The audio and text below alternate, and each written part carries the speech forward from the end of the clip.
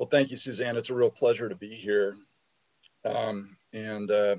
This is a fascinating subject. It's been a lot of fun actually to think about it. I've not actually presented on this exact topic, but of course my work revolves around this on a daily basis.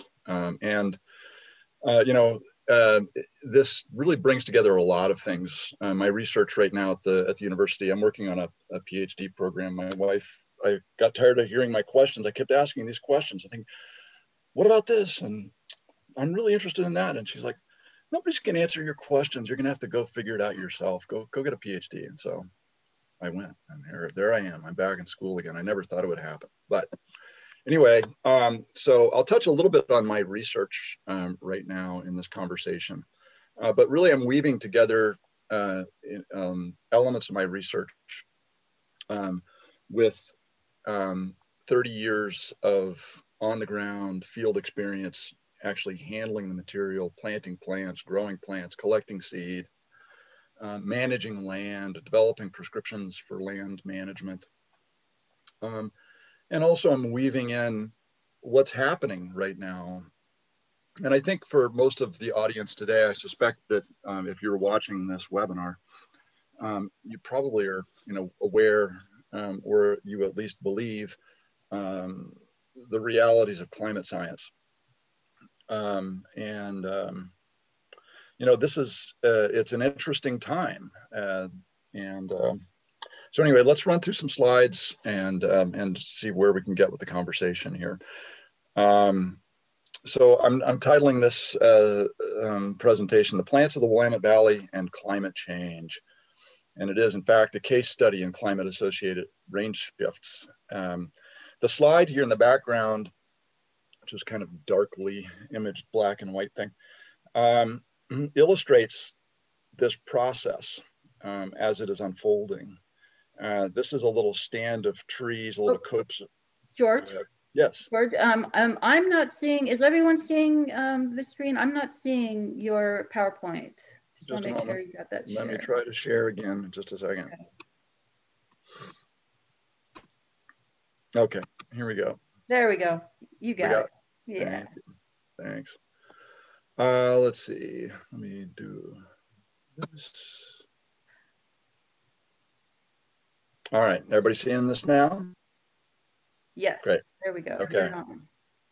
Plants of the Willamette Valley and climate change. And again, so this little stand of trees, if you drive down I-5 and you look as you pass through Albany and you're traveling from Albany towards Corvallis or the Highway 34 interchange, and you look off to the left as you're crossing over the Santiam Canal, you might not even know that the Santiam Canal is there, but there's a little diversion off the Santiam River.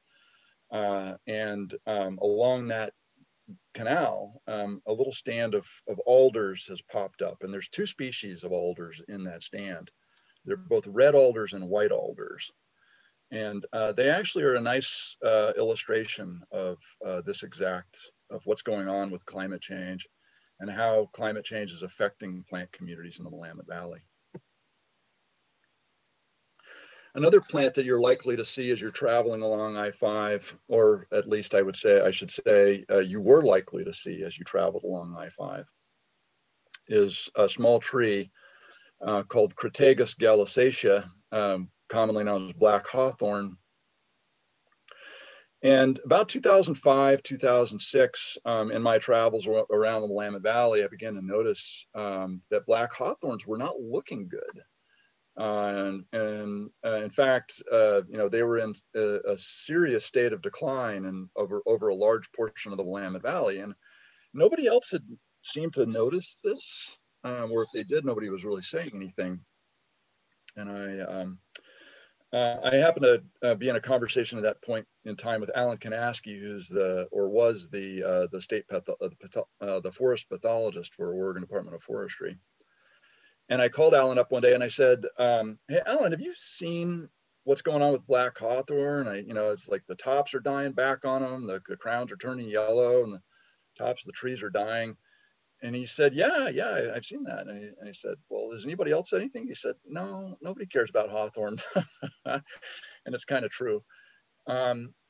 But you know, if you drive along the highways, this started particularly in Marion County, but now it's pretty much happening in every county in the Willamette Valley. And now you can see it along any of the highways in the Willamette Valley. You'll see this happening. Anywhere else, anywhere you see black hawthorn at this point, you're going to see them falling into a state of disrepair. I asked Alan if he'd be willing to look at some samples, and I made some samples and I sent them down to him. And he looked at the material and he said, you know, I can't find anything here. There's no clear pathogen at work here. He did some culture work and some microscopy on them, and there's just nothing really there. He said, I don't know. So I just, you know, I kind of let it go, and I figured, well, there's some kind of new pathogen that's been released here. Somehow we've introduced, which of course is if you see a native tree dying or in disrepair, the chances that it's being hit by some non-native pathogen are actually quite high. We've introduced a lot of them. Anyway, he couldn't see anything like that, and I just sort of let it go, and I had a lot of other things to worry about. When I went back to the university, I was traveling that part of the Willamette Valley on a regular basis, and it had become so extreme that literally thousands upon thousands of trees, as you're driving through that part of the valley, you could just see them along the highways and the byways just melting into the ground and being overtaken by blackberries. And what you'll see is this kind of decline. It's a standard tree decline. You'll see chlorosis, you'll see branch flagging, you'll see leaf drop, premature leaf drop, you'll see short shoots and reduced leaves and reduced buds, and then ultimately you see entire parts of the crown die, and then gradually the upper crown just sort of melts away, and then sometimes you'll see kind of this vigorous root growth or water shoots coming up from the base of the tree. But then those begin to experience the same crown symptoms. They'll begin to become chlorotic and the leaves will become small. And then eventually those vigorous shoots also die. The whole thing just melts and gets engulfed by blackberry and various other weedy rosaceous things like Prunus avium, bird cherry. So basically we're losing this whole element of the flora. And it's like, well, why is this happening?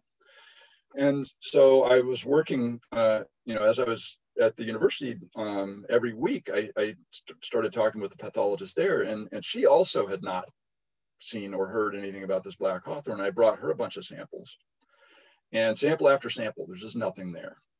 It's and ultimately she says, this is an environmental decline.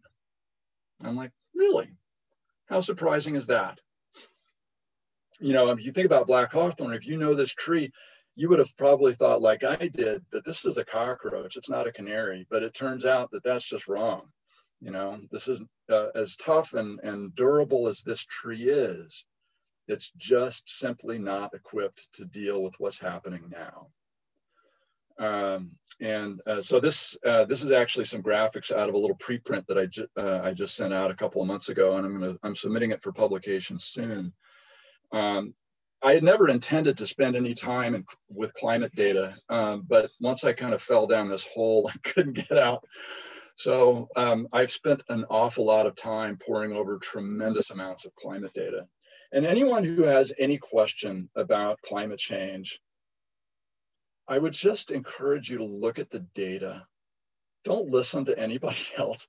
Just look at the data in a critical way. And what's happening here just becomes so profoundly clear. So without going into a whole lot of detail, basically the panels on the left basically show temperature trends in 3 Willamette Valley stations. And I chose Willamette Valley stations that were particularly isolated from urban island heat effects, so that we can kind of discount that as a factor, an error in the data. So if you look at these relatively urban isolated rural stations, we see this very strong upward trend in temperature. Specifically here, I'm looking at summertime temperatures. So for those of you who've worked with plants in the Willamette Valley, you know that when things die in August, right? They die in August because it's hot and it's dry And we're hitting our 40th or 50th day without any precipitation at all. And we hit those 90 or even 100-degree days and stuff just dies, right? So this is a pinch point for vegetation in the Willamette Valley. It's one of the things that makes Willamette Valley vegetation what it is.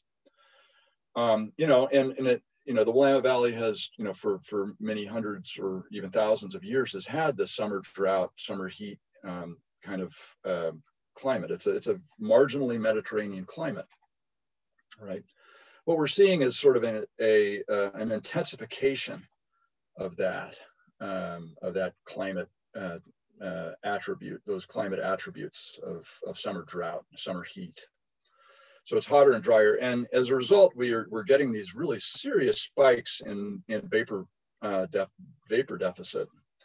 And vapor deficit really combines temperature and humidity and soil moisture into a graphic that basically shows you or gives you a sense of what environmental conditions plants are having to endure. And so basically what these graphs are showing us is that it's getting tougher and tougher to be a plant in the Willamette Valley, depending on what you are, right?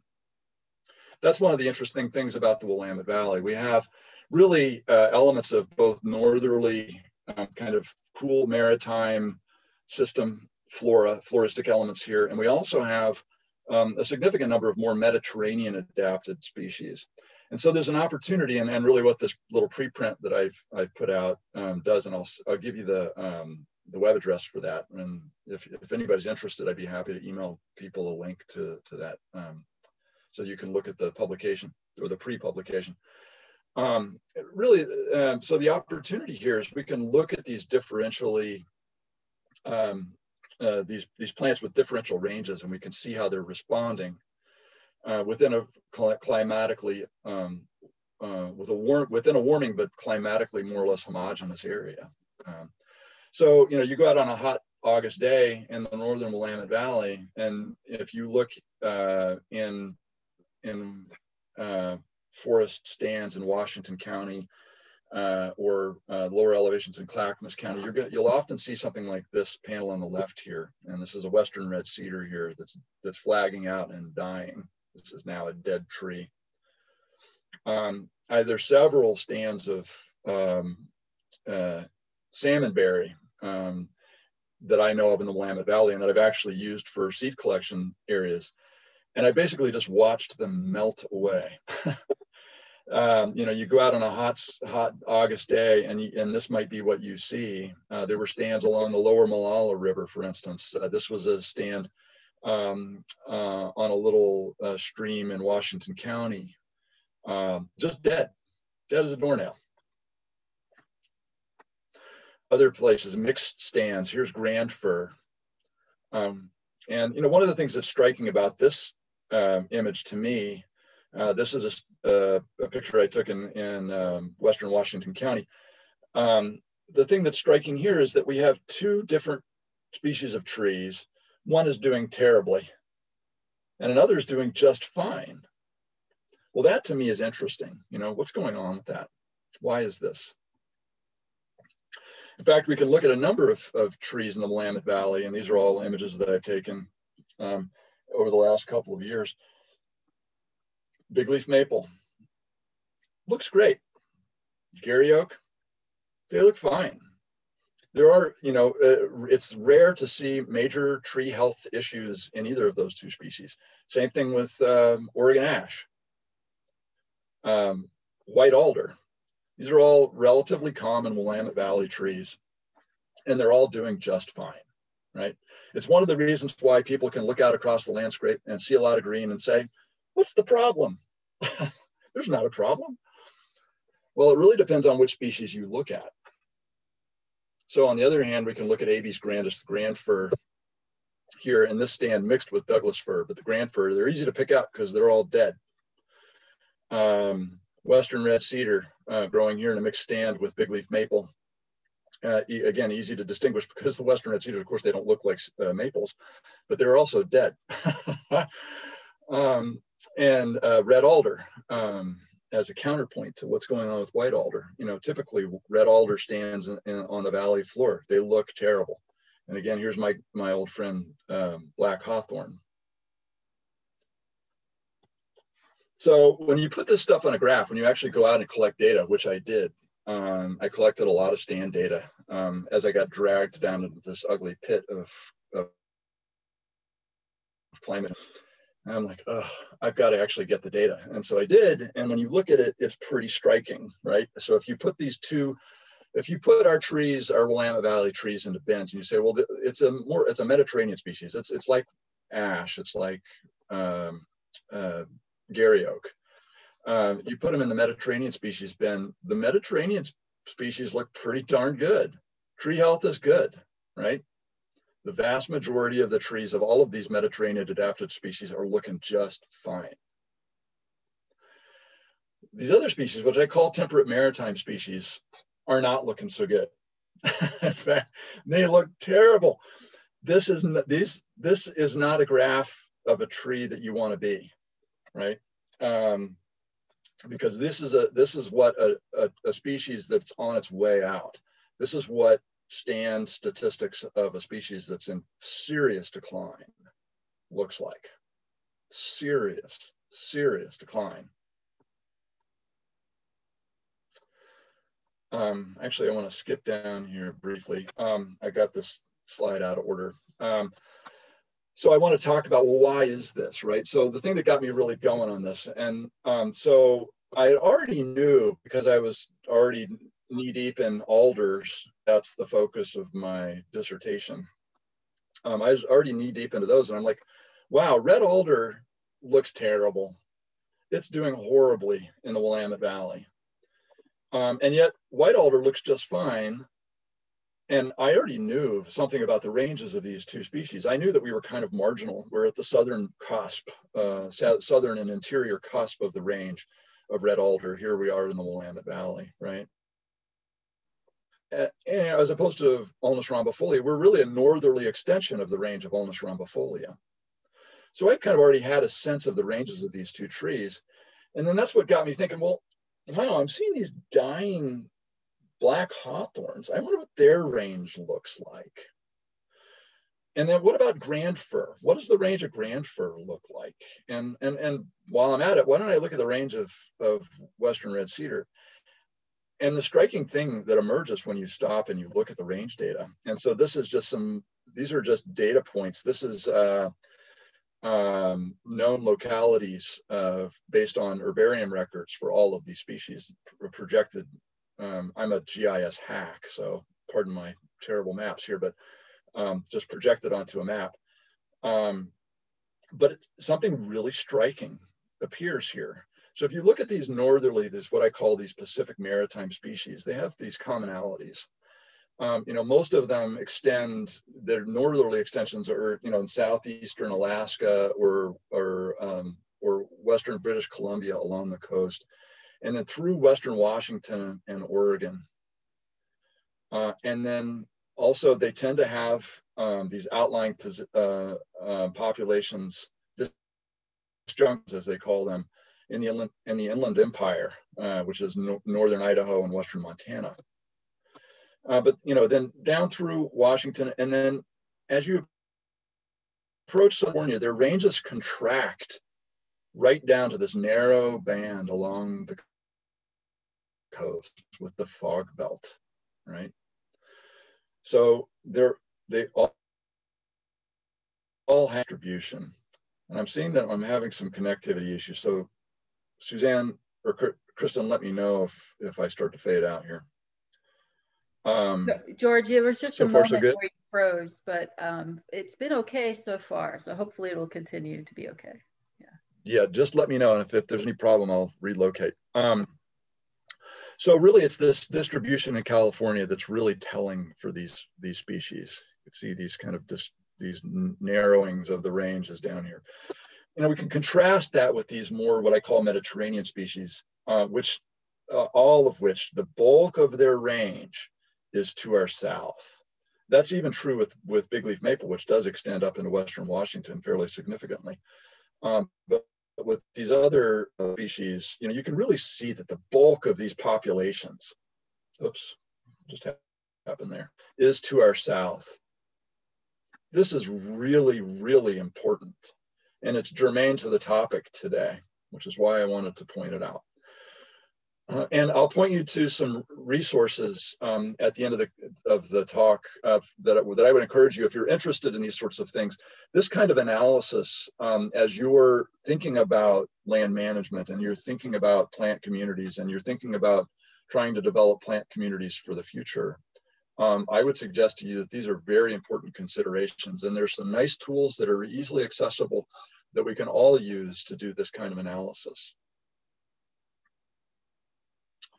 I'm going to skip back up here, pardon my skipping around, and again, just briefly introduce my, my dissertation subjects, or at least some of them, red alder and white alder. And again, this real contrast. They're two nice species, at least taxonomically, they're nice species. They're readily distinguished on morphological features. And I won't go into the detail of that, but if anybody's interested in alder, I'm always happy to talk ad nauseum. So don't get me started. Again, contrasting with white alder. And for those of you who are familiar with white alder, you know, this is our alder of the future in the Willamette Valley. I hate to say that because I love all these trees, you know, and I hate to say goodbye. But you know, in a sense, that's somewhat our reality, and we just have to be realistic about it. And I say that too when I've got, I don't know, 20,000 of them growing out there in the nursery right now, the red alders. It's like I'm not being a very good salesman right now, but I like to be real with people, right? And that's what this conversation is about. Again, here's white alder. Again, beautiful taxonomic species, readily distinguished based on morphological characteristics. And ecologically, such an interesting contrast with red alder. Even though they grow together commonly in the Willamette Valley, there are very, very different things happening with these two species.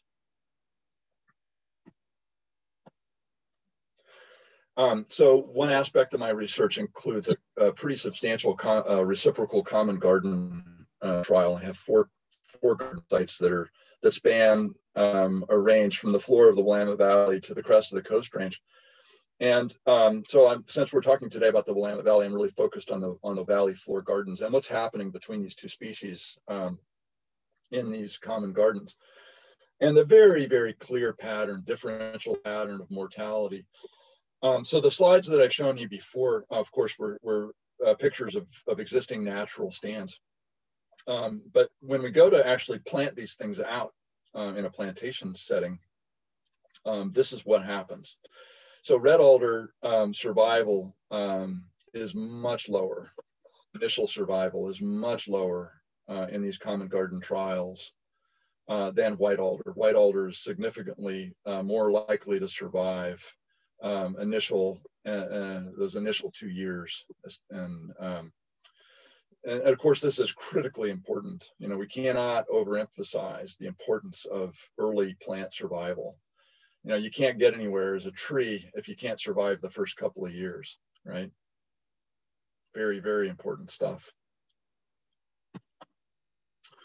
And I can't pass up the opportunity to talk a little bit about hybridization.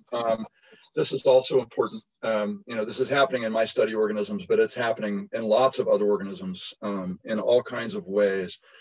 And hybridization is a process that's garnered a lot of attention over the centuries by science. And it continues, you know, the intricacies of these processes continue to elude us. It's very complicated how these different populations interact, but population interaction is all about hybridization. And so, as I mentioned, you know, we have these two beautiful taxonomic species, and you could see how really different these leaves are. There's lots of nice characters in the leaves that we can use to distinguish these two species, but hybrids do occur, and they are intermediate, and this is of real interest to me. And it's important too, again, to this topic, because as Suzanne and Kristen and I were discussing before we started the session, there's more to this conversation than just climate. There are all kinds of other factors that influence plant communities. Climate is just one of them. We have other environmental factors like day length, for instance, that are not affected by climate change. So very short days, very short winter days have an effect on plants. Very long summer days have an effect on plants that is independent of climate. There are soils effects too that are independent of climate. And so if we're looking at in this photograph, 2 species of alders, both of which are currently adapted, or let's say 50 years ago, they were both adapted to conditions in the Willamette Valley. They were adapted to our climate, but they were also adapted to day length, they were adapted to soils, they were adapted to other environmental factors. If we lose one of those species, we've lost all of its adaptiveness in this locality that was not related to climate. If we wish to somehow transfer that adaptiveness to this northerly migrating species, hybrids are the only way to make that happen. So hybridization is a very, very important process, and I think it's something that we're going to have to be thinking about as we move forward.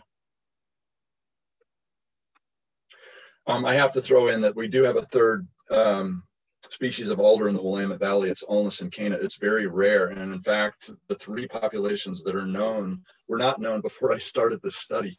I've known that they were here, and they were historically known to be present in the Willamette Valley, but they hadn't been collected in the Willamette Valley since the early 1900s, but they're still here.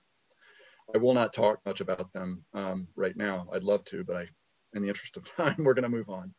Yes. George, does the Alnus and Cana have a common name that we would recognize?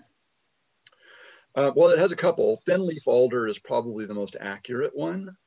It also is called mountain alder. And interestingly, in some places, and this is a circumboreal species, by the way, which is interesting as well. So it occurs throughout Eurasia and across North America, all the way across North America. It's also in other parts of the world called swamp alder, which is great. And very important for us too, but I won't go into that. If somebody wants to talk with me about alders and beaver swamp, I would be happy to discuss it at a future time. I will mention here, however, that all 3 of these species are involved in a 3-way hybrid zone in the Willamette Valley, unbeknownst to most of us. So if I can shed some light on that for myself and for anyone else that's interested, I'm excited to do that. So now let's talk about the topic of the day. And you can answer this now or later. There's one question related to hybrids, if we know anything about survivorship of hybrid species. So your choice if you want to address that now or later. Excellent, excellent question. And actually one that I'm addressing in my common gardens because I have both reds, whites, and hybrids between the 2. And interestingly, as is true with morphological features and some other ecological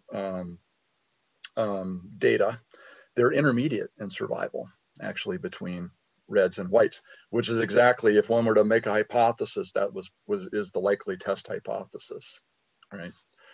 So they seem to be somewhat intermediate, which is what you would expect, right? So they have some of the adaptiveness, the current adaptiveness of white alder, but also some of the current maladaptiveness of red alder. It's an excellent question. So I thought I would just talk briefly, about what we might expect. And one of the things that came out of my kind of digging through the data, if you look at the last 6 years in the Willamette Valley, you might have heard in the past that climate experts the world over have said that we want to limit climate change to 1.5 degrees Celsius change, to avoid the worst impacts of climate change. Well, if you look at Willamette Valley climate data over the last 6 years, we're over 1.5 degrees Celsius above the mid 1900s. That's significant. The temperature in the Willamette Valley is now hotter than it used to be in Roseburg. And if anybody knows the middle Umpqua Valley, you know that the plant communities of the Umpqua Valley are very different from the plant communities of the Willamette Valley. I mean, certainly there's some overlap. There's a lot of commonalities too, but there's a number of things that are missing. Western red cedar is missing. Grand fir is missing. Over large areas, Douglas fir is missing. Red alder is completely absent. White alder, on the other hand, is quite common. Anyway, if you keep going south and you look into Northern California, you can find areas in Northern California that have very comparable precipitation regimes to the Willamette Valley. And so, you know, one of my favorite areas in that part of the world is around Ukiah. And fascinating stuff down there, really, really interesting territory. You know, a completely different flora. You can't find Gary oak if you look hard enough. You can find some Gary oaks in Mendocino County and other parts of Northern California. But you also see a whole slew of other oak species like this Quercus Wislands oaks. I don't know if it's got another common name. You'll also see Pinus sabiniana, which is called the gray pine, great big humongous cones. And, you know, you think about it, you know, here's a place that gets about the same rainfall as the Willamette Valley. It's just about 3.5, 4 degrees hotter Celsius. What a change that can make. It's a whole nother world.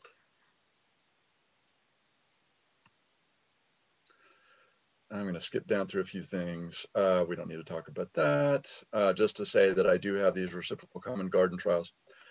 I think that this next little part of the talk, I'd like to talk about the process of growing plants. And I had, fortunately, a little bit of time and an opportunity. There was a great cone crop on Douglas fir this year. So my daughter and I went out and did some climbing.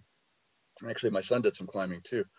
And I just wanted to show a picture that I can still climb trees. I like to climb trees. Makes me feel alive. So I got up, you know, into a couple of these trees, 150, 160 feet up. Lots of fun. But, you know, this is how it happens, right? So we're collecting seed to grow out. And this is quite a process. You know, in some cases we're climbing trees. In some cases we're actually picking cones. In some cases, we're shaking seed or cones out of the trees or picking them out of shrubs on the ground. You know, and then we're taking that seed material or those fruits and different kinds of seed materials. This is actually a bin full of alder cones. And then we're processing seed out of those, right? And we're doing all of this in natural stands, right? So we're identifying natural stands that are occupying habitats or regions in the Willamette Valley that we're growing for specifically. We're collecting that seed and we're processing it. And we extract the seed, we purify the seed using a variety of different methods. And then we try to keep track of this. We've got 100, right now we've got 100 and I think about 180 species of native seed in supply right now. About 150 of those we're currently growing as bare root stock of many types, including bulbs and rhizomes of herbaceous things. And just tracking all this stuff. So there's a tremendous database really of information that we have here related to seed collection, seed processing, seed storage, and seed propagation. Just a tremendous amount of information. One of the things that Kristen and Suzanne and I were talking about as well before the session started was the fact that, and I hadn't thought about this until I started putting this presentation together, that this migration of plants that we're talking about, whether we assist it or not, there's a corresponding migration of knowledge that needs to happen as well. And I hadn't really considered this. Because like I told Suzanne and Kristen, I don't want to move to King County. No interest in living in King County. I'm perfectly happy where I am. I don't want to move.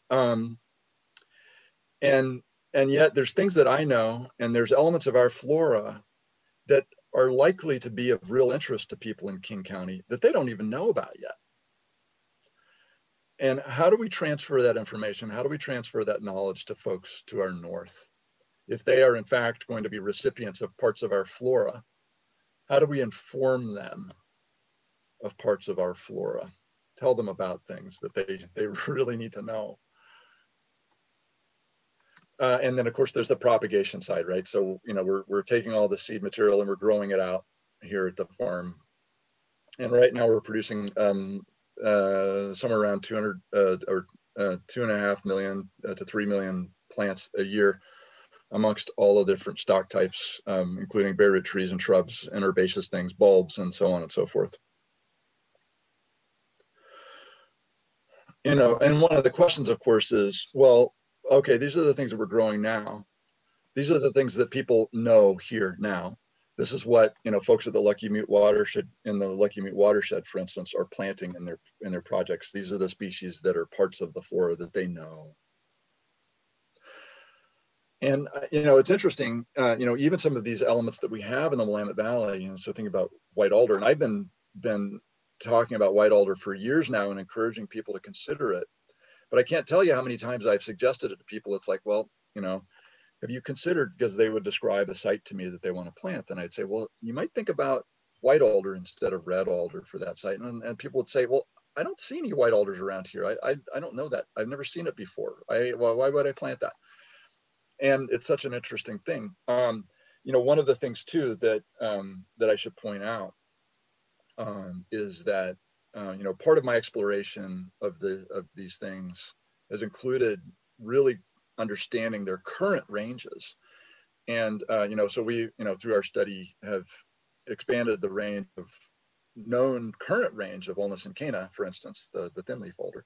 But also I've substantially expanded the known range of white alder. So we now have localities. I've got locality data in herbarium specimens now from Columbia County, which was well north of the known range in Oregon. I've got a locality in Willamette that I didn't discover, unfortunately. I'm a little irritated about it. Jacob beat me to that one. Good for him. I did visit it, and it's a great stand, and I'm using it in my study.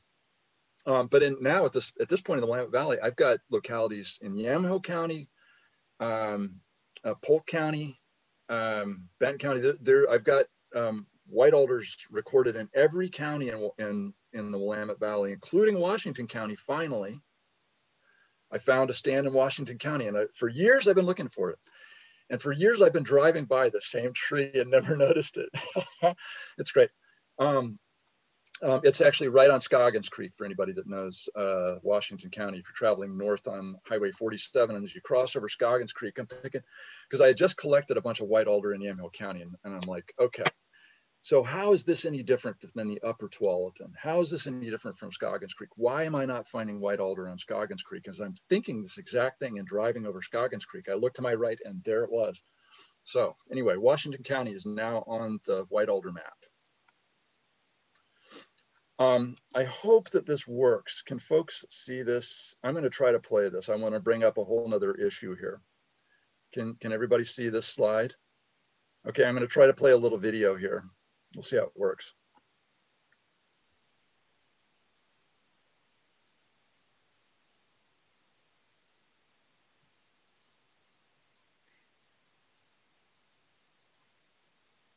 Does it have any audio, George, or is it just visual? Can you not hear that? No. Oh, I'm so sorry.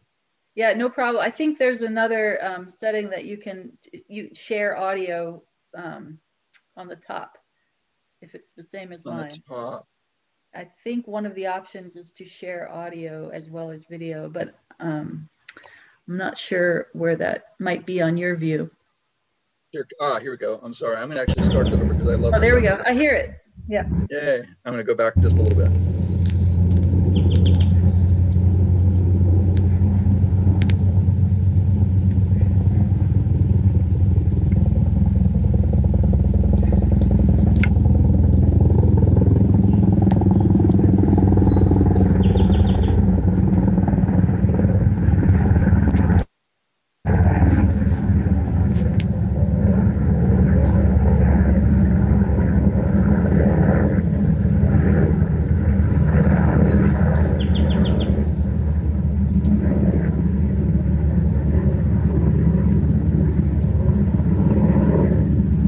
love this video.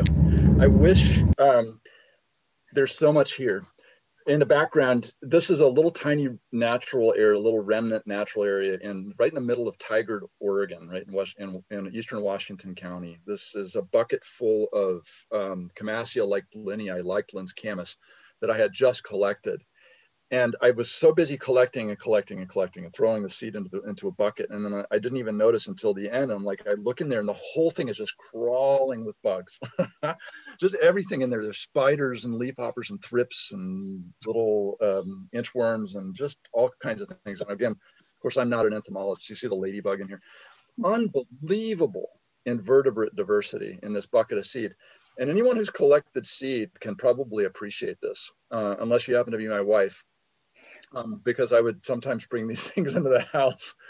I remember I had brought a bunch of bags of white oak into the house because the squirrels were eating it outside. I just couldn't keep the squirrels out of it, so I just brought it in the house. And the next thing you know, there's all these little castings and little cocoons all over the living room ceiling. Anyway, the point being that it's not just plants, right? So, one of the things when I talk with people about biodiversity, and we think about lists of species and so on and so forth. And what we miss in those conversations is the fact that biodiversity is really all about connections. It's about the interactions between organisms. That's what makes it interesting. And the fact that, when you think about, free living organisms like plants, and the fact that free living, and humans actually too, that we're vastly outnumbered by parasites, things that feed on, things that live inside of us and other organisms, all of these things, and not to mention things like pollinators as well, and just there is so much going on, in these interactions. And so if you've ever collected seed, so for instance, things like 9-bark, if you collect a bucket full of 9-bark seed, you're going to have probably about 60% of that bucket is going to be insect biomass. Unbelievable volumes of insects. Use these plants, and also, by extension, feed the birds if you're interested in birds. That's how this stuff works. So when we talk about transferring plants, we've got to remember the reason we're doing that, at least in part, is to support habitats, to support food webs. How do we do that? I mean, I suppose we could carry buckets of insects around. The thing is that plants turn out to be much more facile when it comes to moving things. It's easier to move plants than it is to move animals, even insects. How do you do that? How do you go about moving insects? You don't know, while they may be sitting in this bucket because they came off of a camas plant, they might have just happened to be sitting on that camas plant, or they might have been feeding on that camas plant, or any number of other interactions they might have had with it. They could be there for any number of reasons. But if I say, well, I'll just take this inchworm and I'll move it with this camas seed and I'll take it up to Western Washington where it's now climate adapted, what are the chances that that inchworm is actually going to survive? Yeah. Nobody knows. I'd say they're probably pretty darn slim, because we won't have at the same time been able to transport all of the other elements of its habitat, all of its other requirements with it. This is important stuff. Oops, there we go. Okay, so moving on. So what do we do with this? So here's a lovely Pinus sabiniana cone. And so I guess now we're really getting to the heart of the matter here. What did I say the title of this, this talk is? Who's calling the shots? Well, indeed, who is calling the shots? And I guess one of the things I should point out, if folks don't already realize this, that it is absolutely legal within the United States of America, within the contiguous United States, to move essentially any native plant anywhere you want, anywhere. There are very, very, very few limitations on that basic free for all. There are no limitations. So who's calling the shots? whoever wants to call the shots, anybody, we can all call the shots. There are no limitations. There is no design. There is no directive. There is no central agency that is saying what we should do or what we shouldn't do or can or can't do. There's a lot of hand wringing. Yes, lots of that. But there's no real coordinated anything. So just to get that out of the way. And then by, taking it one step further, if you look at this on a global scale, when we talk about assisted migration, and this is where it's kind of amusing, actually, some of the hand wringing that goes on about assisted migration. I'm like, what planet have you people been living on? Because we are all about assisted migration, and we have been ever since we learned how to build boats. And even before that, just traveling across land, people have been moving plants around, just like many, many, many other animal species. The only difference is that we're actually doing it intentionally and carrying things with our hands, as well as tracking them around on our clothes and our fur, like other animals. Anyway, so that's the legal side of assisted migration. It's the wild, wild west, and anybody can move anything anywhere that they want. In fact, you can go online right now and you can buy giant hogweed seeds on the net and have them delivered to your doorstep. And you could plant them right there in the Luckiamute Watershed, the Luckiamute Watershed, if you were so inclined. Please don't. But it's true. It's true. There is essentially, we talk about this stuff as if anybody's got control, but this is, again, a really serious issue. And a real threat to the future of what's left of our native plant communities. But anyway, I wanted to mention that. If you want to move something around, you can do it. Should you do it? That's another question.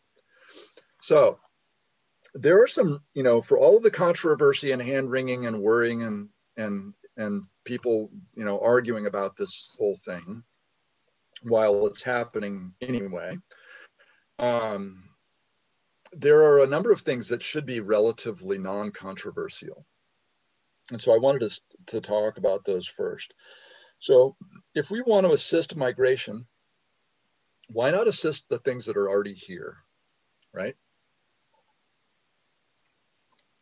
So for instance, California black oak, Quercus kelloggi, pictured here, growing in our nursery. This is the largest grow out of Quercus kelloggi in the history of the planet, as far as I'm aware. I think over the last 2 years, we've grown about 25,000 of these. And that's really hard because it's not easy collecting the acorns of this species. Their mass production is very spotty, and you got to travel and you got to work hard to collect them and got to beat the squirrels to them. They're not nearly as common in the Willamette Valley as Gary oak, but they are here. They're well established through the middle part of Lane County, and they're almost to Benton County. And one of my objectives, one of my bucket list items is to find Gary oak, or pardon me, Kellogg oak in Benton County, but I haven't been able to do it yet. Anyway, here it is. So it's already here in the Willamette Valley. So certainly for the southern half of the Willamette Valley, and at this point, I'd say anywhere in the Willamette Valley, this is a tree you might want to consider.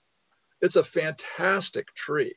It's a great wildlife tree. It's a long-lived oak in the red oak half of the oak family, and supports tremendous amounts of wildlife. It's been considered one of the most, if not the most valuable wildlife tree in the state of California. This is something we should welcome with open arms. And it's already here, so what's to argue? Yes. George, Suzanne. I have a question about so if assisted migration is what folks are talking about, planting trees on purpose that are typically in a more southern range, in a northern range, and helping that along. It's already happening naturally. What would you say would be well, I'm not sure which side of the issue you fall on, but I'm going to guess you fall on the issue of bringing those plants in and having it happen faster than in a natural way. And can you talk about whether that is going to, in your opinion, is going to have an impact on wildlife that doesn't adapt as quickly as perhaps it would have had it happen naturally. You mean in a negative way affect wildlife? In a like say red alder versus white alder, insects or wildlife that are adapted to a red alder environment, say, that wouldn't be necessarily adapted to an environment with white alder. Well, in the case of, fortunately, well, not fortunately, but in the case of the alders, if you don't plant white alder at this point in the Willamette Valley, it's very likely that you won't have any alder at all. So if you want to have alder on your site, if you want to have the genus Alnus on your site, and you opt to plant only red alder because that's all you can see in your neighborhood, the chances are in 20 years, they're all going to be dead. And one of the things I didn't point out, but my research is pretty clear, the numbers are pretty clear, that the rates of mortality of those northerly species right now are ranging between 5 and 7% annually. What that looks like when you graph it out in, say, grand fir as a for instance, the number of grand fir that were present in the Willamette Valley in 2014, by 2025, 50% of those trees will be dead. I mean, this stuff is happening fast. It's happening fast. Red alder is probably even worse in terms of its current rates of mortality. So it's on its way out. So if you want alder, if you're really particular and you want alder on your site, you better be thinking about planting some white alders if you're on the valley floor. Absolutely. So as far as, wildlife effects, I don't want to say that I'm an advocate. I'm a realist. I don't like the fact that I'm having to, I'll take that back. It's a wonderful opportunity. I'm going to take the positive spin here. It's a wonderful opportunity to learn things about the flora of Northern California that I probably never would have even looked at. I wouldn't have considered it. And so it's kind of exciting, actually, to be able to look at those other floristic elements and think, well, wow, what can we do with this? What makes sense here? And, so there's really two general modes of assisted migration that are considered. And the ones that I'm talking about now are these marginal assists, basically. I think there's a term that somebody's dreamed up for this, and I can't remember what it is, but basically assisting migration, northerly migration at the margins of the ranges of these species. And that would be the case in Quercus kelloggii. So if it's already well established in Lane County, planting this species in Lynn County or Polk County or Benton County is just essentially extending its range. One of the wonderful things about that, well, that at least we can hope for anyway, is that because it's planted essentially right next door to existing stands, the chance for associated species to migrate into those new stands is quite good, right? So it's one thing to take Quercus kelloggii and plant it in Benton County when the next stand to the south is only 5 miles away, right? Birds can fly, insects can fly, things find this stuff, right?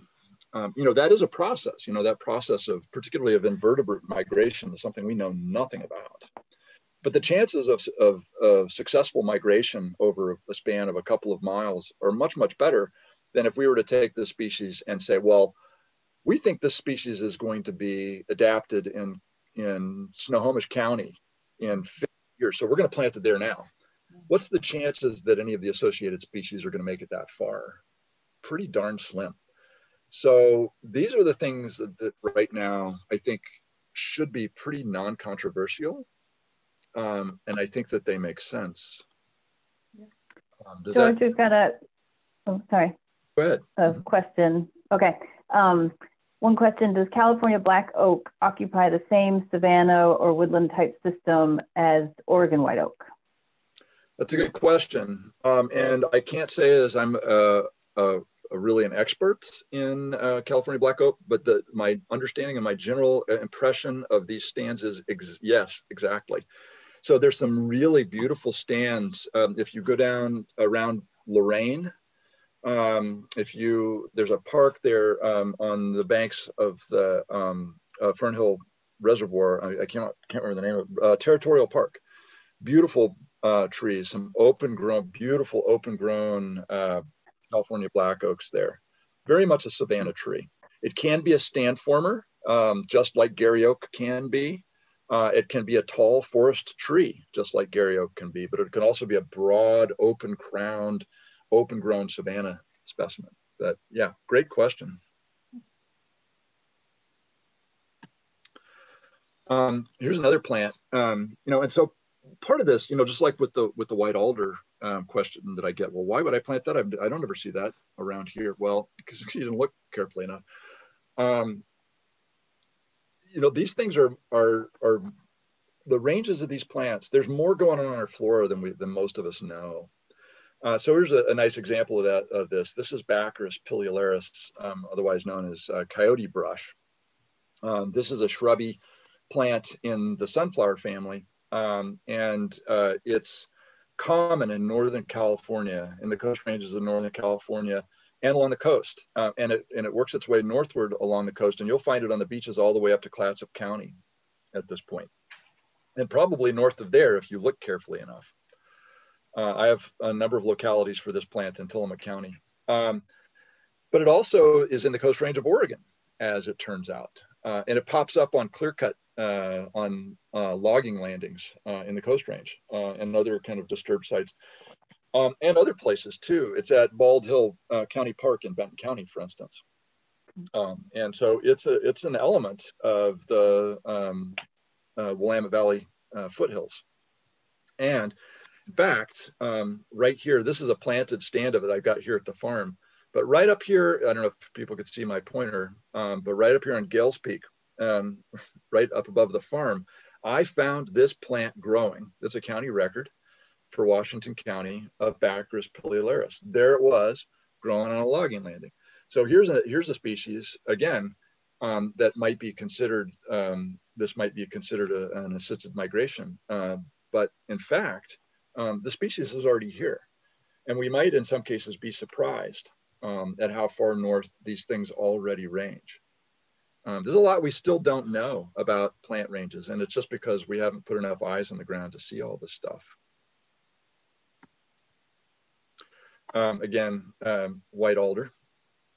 This is not an assisted migration, but it is a consideration, right? So it's a consideration that here's a species, its range is predominantly to our south. It appears to be well adapted in the Willamette Valley. And for that matter, it's still well adapted in the valleys of Northern California. So the chances that this thing's going to hang on here for us are pretty decent. Another tree what are the common names of these again? This is white alder here on the left. Oh, it was covered up. Okay, yeah. Yeah, well, do I have the common names up there? I don't know if I do. No. I think I've just got scientific names here. I'm sorry. White alder here on the left, and incense cedar on the right. Mm-hmm. And a lot of people don't think about incense cedar in the Willamette Valley, but it's absolutely here. Mm-hmm. It's well established in all of Lane County. It's natural in Lynn County. It is possibly natural, but certainly naturalized throughout Benton County and points north all the way up to British Columbia. So this is a widely used ornamental tree that's naturalizing just fine all over the place west of the Cascades. And again, natural all the way up to Marion County. So there are stands of this species along the Santiam River in Marion County. You have to look to find them, but they're there. So we can talk about assisted migration. You know, I mean, is this still assisted migration? If you're planting it in Marion County, what if you're planting it in Washington County? Well, you could call it assisted migration, but somebody already did that. Somebody did it a long time ago. This is, you know, this was actually a favorite tree on a lot of pioneer homesteads for whatever reason. I don't know why exactly, but you'll see it. And there's old plantings of this thing throughout the Willamette Valley. So that's already a done deal. I think we can all move on. That would be my suggestion. George, I just want to stop a moment and just remind everyone that we have about a little more than 20 minutes left of the presentation, and we do have a couple questions and waiting for a good time to ask. And so I want to invite all of our participants, if you have a burning question, and George, is this a good time to ask away? Sure, absolutely. Yeah. At any point, happy to answer questions. Perfect. Okay, there's a couple here. So any chance a migrant might become invasive? Always, sure, yes. You know, thinking about something like Baccharis is a, you know, very fast growing shrub. To be honest, if it's native in the Western United States, probably not. You know, I've not seen that happen. I would actually not mind seeing it happen. Some people think spirea is invasive, right? I think it's fabulous. I think it's bye-bye canary grass is what I think when I see spirea invading. So, you know, invasion is an interesting process. It is, in fact, an ecological process. It's a good question, and it's a legitimate question.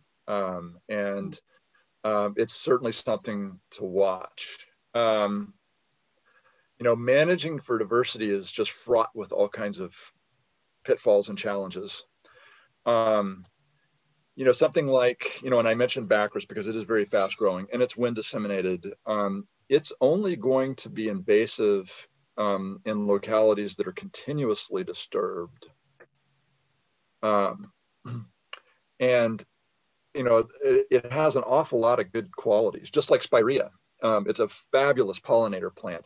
And one of the neat things about Baccharis is it's actually producing nectar in October and November. It's still blooming right now, which is quite unique, you know, in our flora. And so maintaining that span of pollen and nectar production for the pollinator support is going to be increasingly important.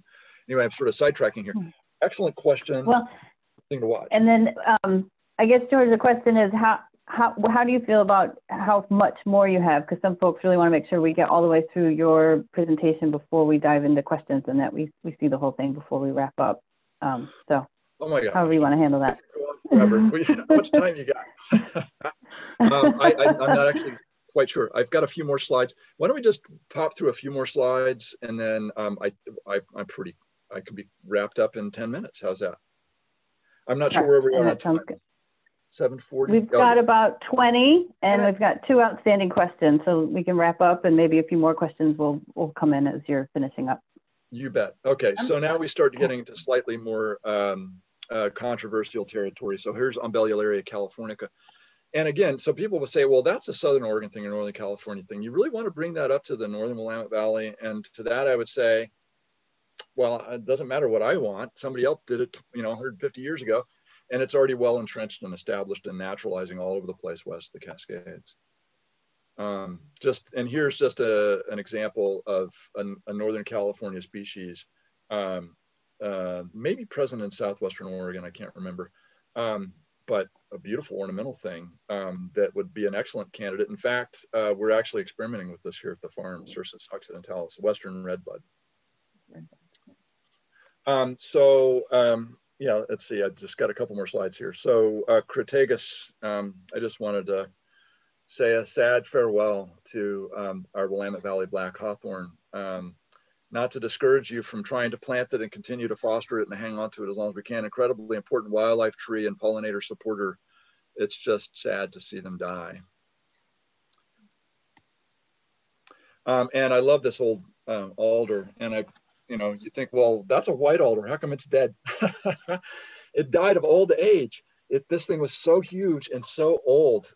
There are some record trees of this species in Benton County. They're just absolutely spectacular, beautiful, amazing trees. There's one at Bald Hill Park. You should all take a look at it. It's amazing. It's almost 4 feet in diameter. It's over, it's got to be over 100 feet tall. It's a spectacular tree.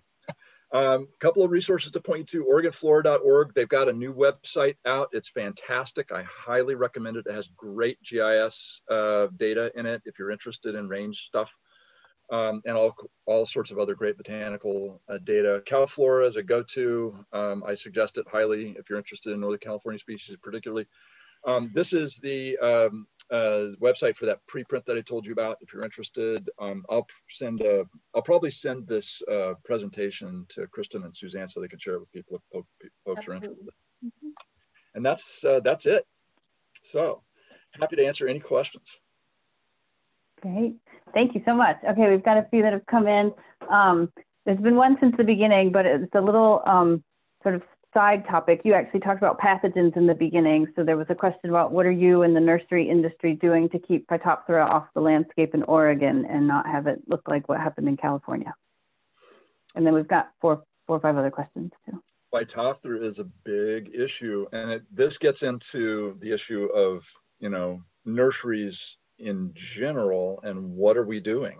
And there are big questions, and I fully support a real honest reflection on this topic. And whether, you know, so one of the things that that I've said all along, I don't know Northern California, right?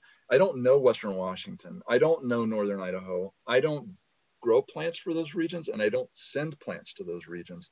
I always want it to be a local resource. So for folks in the Willamette Valley that need local resources and they need to buy them from somebody that knows plants, that's what I want to do. I want to help you guys do stuff locally. So I'm very much concerned about long distance shipment of plants. It's one of the reasons we've got Phytophthora in the first place. Phytophthora came to the United States. Phytophthora ramorum probably came to the United States on nursery stock. Anyway, I don't want to go too far down the pathology thing, but I'd be happy to talk more about that. It's a serious, serious issue. Okay, thanks. Another question. So thinking in the terms of millennia, rainfall climate seems to be shifting to more of a California current as opposed to a Japanese current.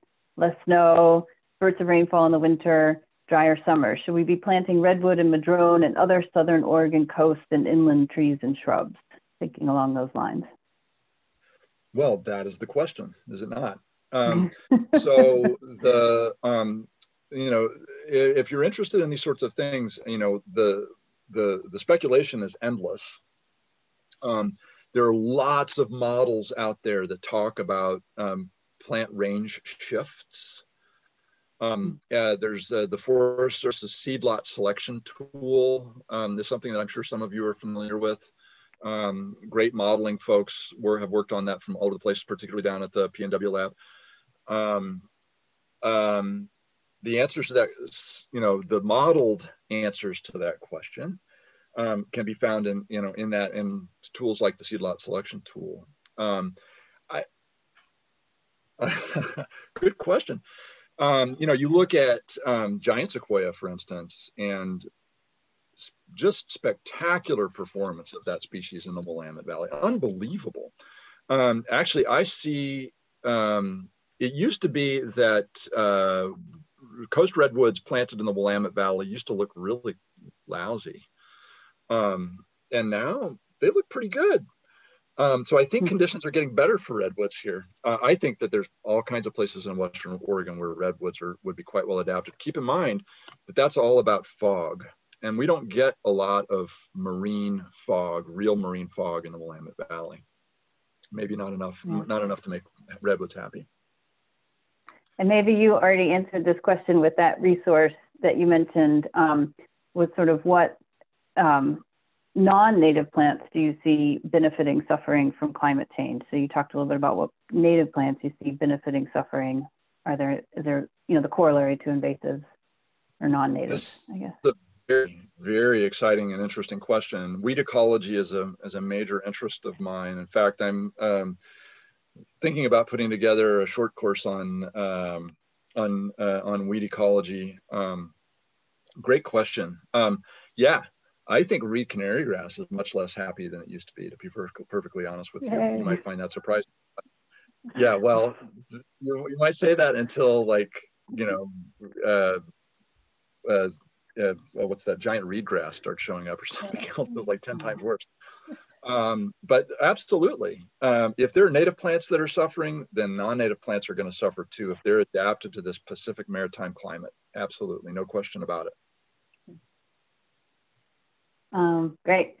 So a few more rolling in here. After logging, and I'm not sure if this would be a question you'd be able to answer, George, but I'll throw it out. Our typical go-to is to Doug fir for fiscal incentives, replanting requirements, etc.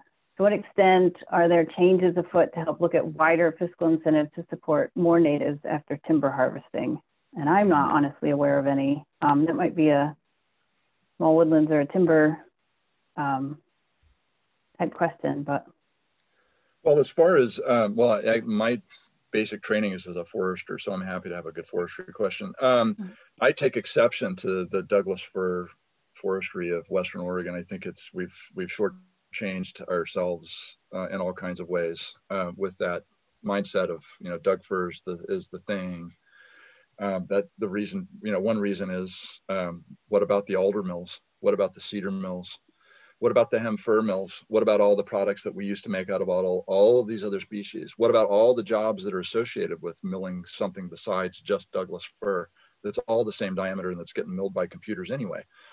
So I think that forest management in Western Oregon is an absolute abomination. And I say that as a graduate of the program at PV. And one of my objectives in life is to really call PV Hall and all the people associated with it and all the aftermath of the 1980s and 1990s of PV Hall. I fully intend to call them all to task. Absolutely plant anything you want besides just Douglas fir. Doug fir is great. Don't get me wrong. I love Douglas fir. It's an amazing tree. The sad thing is going to be though, and as our stand research, tells us, we're losing hemlocks in the North Coast Range. We're losing Western red cedar. Thousands and thousands of trees are dying right now. That's a valuable timber tree. Stumpage on Western red cedar is through the roof. Like, what are you going to build your backyard fence out of? It's, when we don't have cedars anymore. So I want to be sure I try to answer your specific question. We're going to be in a world of hurt in timber in Western Oregon if we can't grow Douglas fir. So one of the things is, is black hawthorn truly a canary in the coal mine? Is Grand fir a canary in the coal mine? Grand fir, for all the bad press that it gets in the forestry world, is a spectacular tree. It is across most of the Willamette Valley, historically, is our tallest conifer. It's by far our fastest growing conifer, and it grows pretty darn good wood. It gets milled along with hemlock. It's a high value, it produces high value products. Sometimes stumpage on Grand fir is darn good. Why don't we plant it? Why do we set ourselves up for disasters like blackstain and other Douglas fir diseases? It's like wall-to-wall Douglas fir. Have we not learned? Have we not learned? Might be another Sips and Science topic for the future. I guess the same person in a different question asked about ponderosa pine. So I don't know if it's kind of tied to that. Any thoughts on pea pine? Pine is an interesting thing. Willamette Valley pine is, in my estimation, is actually fac wet. I think it's a wetland associated tree. You don't really find ponderosa pine where there's not high water tables in the Willamette Valley. It's an oddball. Ponderosa pine is crazy complex. It's probably one of the most complex conifers that there is. Incredibly wide ranging, multiple subspecies and populations, races, I think they call, some of which are not even or marginally interfertile. So anyway, that's a whole another topic. But Willamette Valley pine's great. You got to wonder where it's going to go next, because the Willamette Valley is a unique place. We have this combination of climate and soils that support that species, the specific race of Willamette Valley pine. Where's it going to go? I don't know. I don't know if it specifically has a place in the Coast Range. If you wanted good coastal material, I would actually look to Lane County. I think that there's things going on in the Coast Range south of Eugene with ponderosa pine that are worth looking at, because that's where ponderosa pine jumps up out of the valley floor and occupies the hillsides. It's a very different thing down there. So again, it's a big topic. Kind of leads into another question sitting out there. Can we expect Coast Range flora to be more resilient because they have the option of elevation gain? So even in the foothills, folks are observing plants like salmonberry, red cedar, and things up in higher elevations off the floor. That's a great observation, and of course, it's got to be true. You know, we have to expect perturbations though, even at higher elevations. So if we're jerking the rug out from underneath stuff in the Willamette Valley floor, we're pulling that rug up there too. It's getting warm at higher elevations. And to the extent that there's elevational differentiation in Douglas fir, as a for instance, and there is, that's been well demonstrated. Trees that are adapted to higher elevation sites in the Coast Range and the Cascades are also going to be subject to kind of differing selective pressures under climate change. That's not to say that they won't cope, right? I mean, these populations have coped with climate change in the past.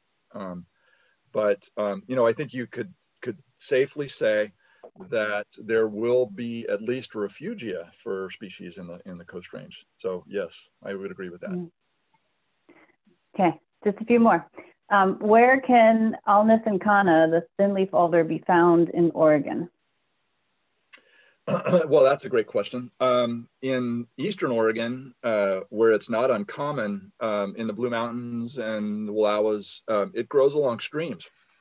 It's a stream bank alder there. It's a shrubby tree, multi-stemmed. In the Willamette Valley, it lives in peat swamps. It lives in peat swamps, only in peat swamps. So it was a denizen of Lake Labiche before Lake Labiche was drained. And that's a fascinating plant list if anybody's interested in plants. It's still floating around. You can find, and I don't remember who the plant explorer was that, was it Gorman? I don't remember. One of those old botanists got all worked up about Lake Labiche and did a lot of documentation, flora of that place before the last of it was drained. Does everybody know what Lake Labiche? Okay, when you're driving down I-5 from between Brooks and Salem, so just north of Salem, as you're coming into Kaiser going south, you drop down that little escarpment and there's that little flat right there. That's Lake Labiche. On both sides, parts of Kaiser are built on Lake Labiche. Not much of it, but a little bit. Shopping malls and stuff. Anyway, it's a huge peat swamp. It was a lake, right? Anyway, we don't have time to talk about beavers and wetlands and peat swamp, but Alnus and Kana is an element of that peat swamp habitat. So I found it in 3 little tiny peat remnants in Clackamas County and Washington County. So in the Willamette Valley, I only know of these 3 little localities. Glad to show you where they're at, or tell you more about them another time. But they're hard to find here, but they're around. Do you think the black hawthorn findings that you've been seeing could be related to lower water tables or even drain tiles on those fields? Absolutely not. No, I can say definitively that while I can't say that it's climate change, one of the things that's funny about science, I'm like the world's worst scientist.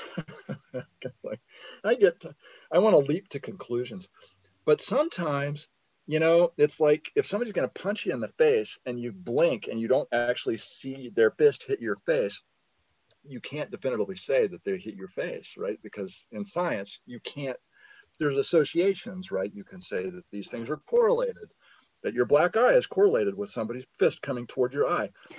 But you didn't actually observe the impact. So you can't say definitively that it happened, right? So scientists are very cautious about saying anything. It's like, I'd rather just come out and say it.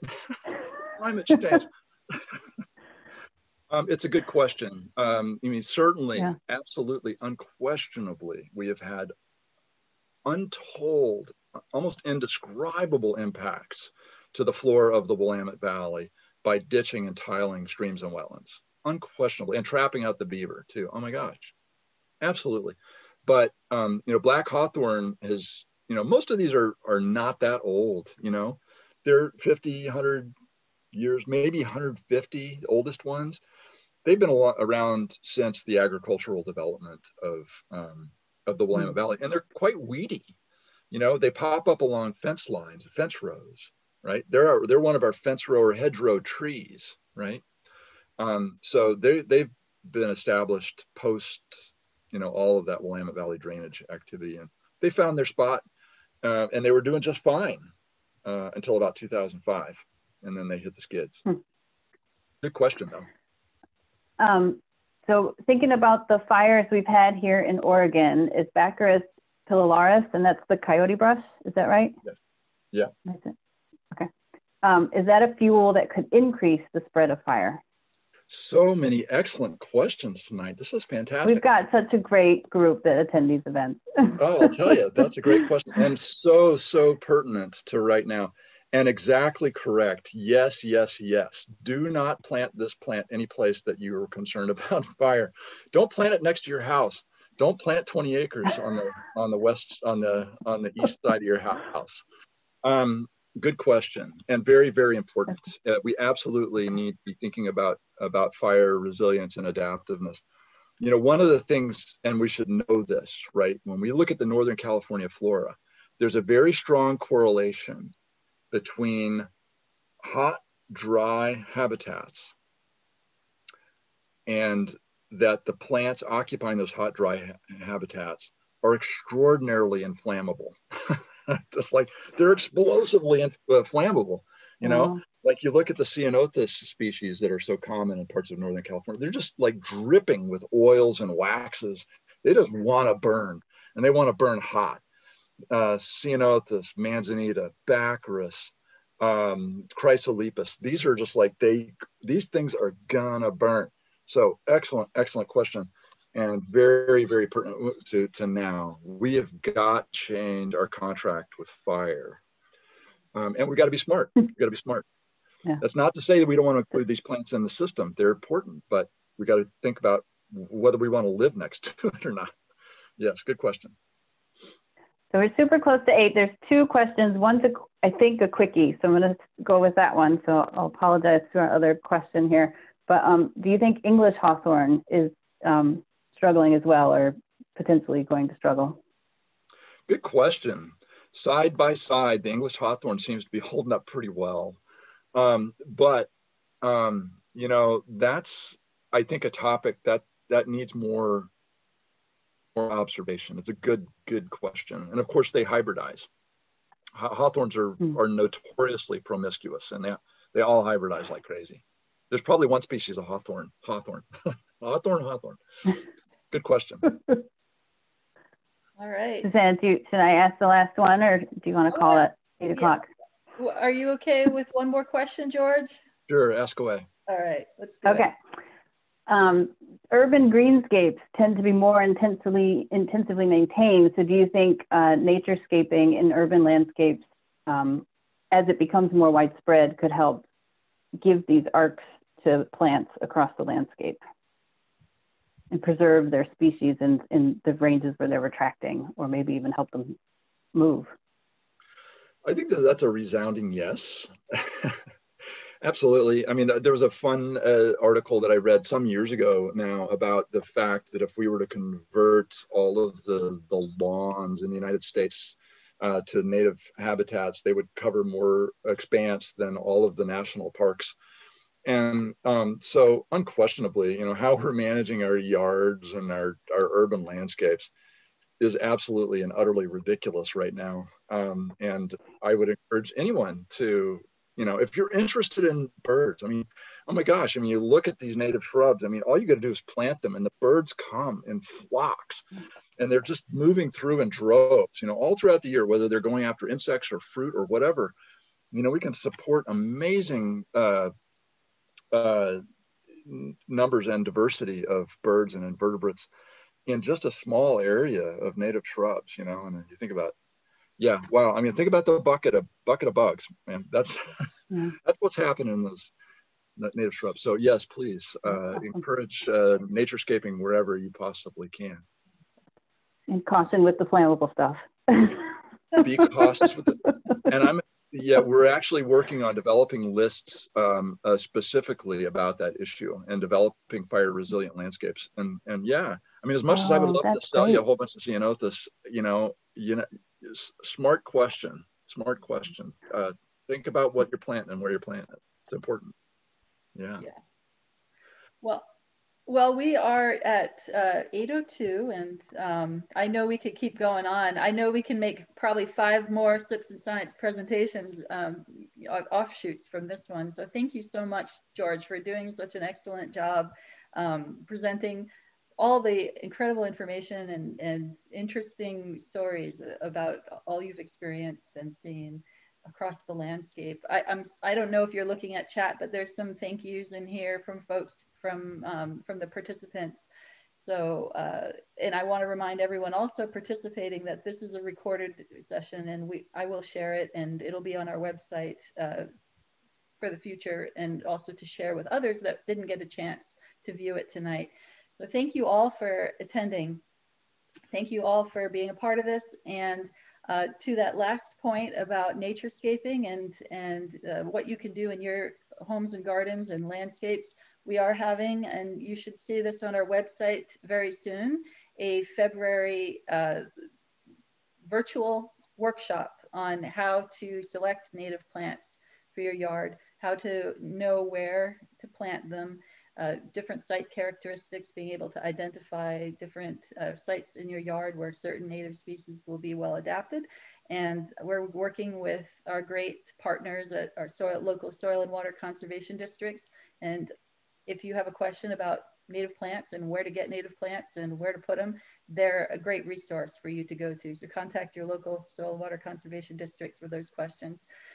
All right, well, thanks again, everyone. Thanks so much, George, and thanks, Kristen, for handling the Q&A. And we hope to see you all soon on another talk.